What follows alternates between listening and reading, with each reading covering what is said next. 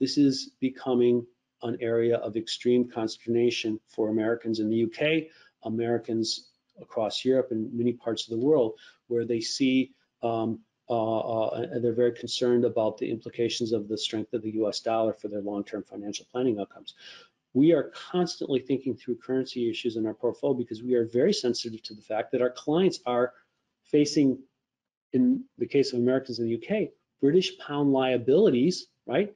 They have to pay for their kids' school, they have to pay for their own retirement, they have to pay their rent, they have to pay their expenses in British pounds, but they have assets that they're saving, accumulating to pay for those things back in the United States, appreciating in dollars, and there's a mismatch, right? What if the dollar suddenly starts reversing, starts losing value, right? And you've got all your money invested in dollars, and now the British pound is gaining strength against the dollar. Where are you going to be left, or vice versa, right? So we have to make sure that we have a relative match between the currencies with respect to our assets and our liabilities, and that's the way we approach it. So if you are an American in the UK temporarily, and then you're going to move back to the US, we're probably going to leave a portfolio that's much more similar to an American who is retiring in the US. But if you're going to be permanently in the UK, what we're going to do is we're going to give you a much more UK or Europe-centric portfolio. And what do I mean by that? Well, this slide, in this case, we're using the euro, but you could say the same thing about the British pound. What we do is we take a typical portfolio and we show that while our first concern is to make sure that we are fully diversified across all global asset classes, if you're going to be in the Eurozone, we're going to use the Eurozone, but as I said, comparable to the British pound zone, we're going to make sure that you have a large part of your portfolio invested in Eurozone assets, right?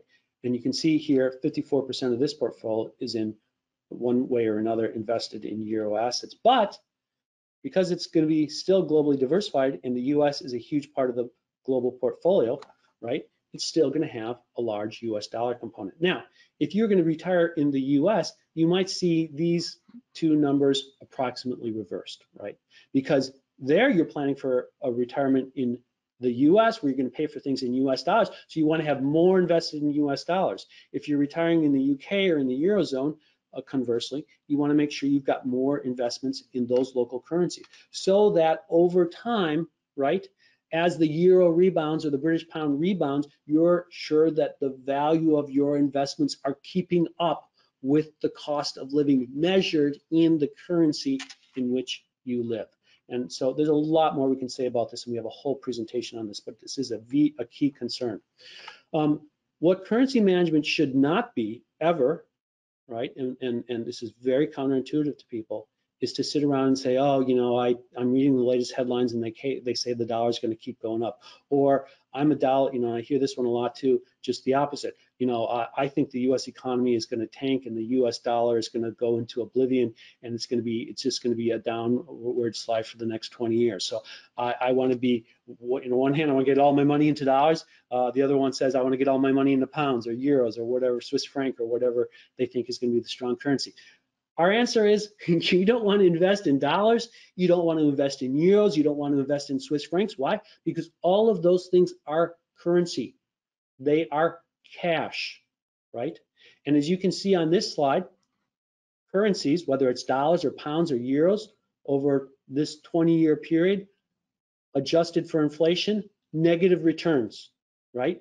Currencies are losing value at the rate of inflation, and that's true in every country, everywhere. Cash is a losing investment. Investing is not about dollars or pounds. It's about stocks.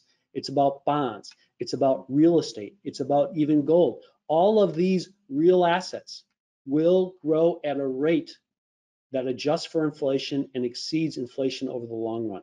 So the current conversation is never about should we be investing in dollars or pounds, okay? It should be about are we investing in US stocks or UK stocks, European stocks, and in what proportion? Because those assets are going to go up over time.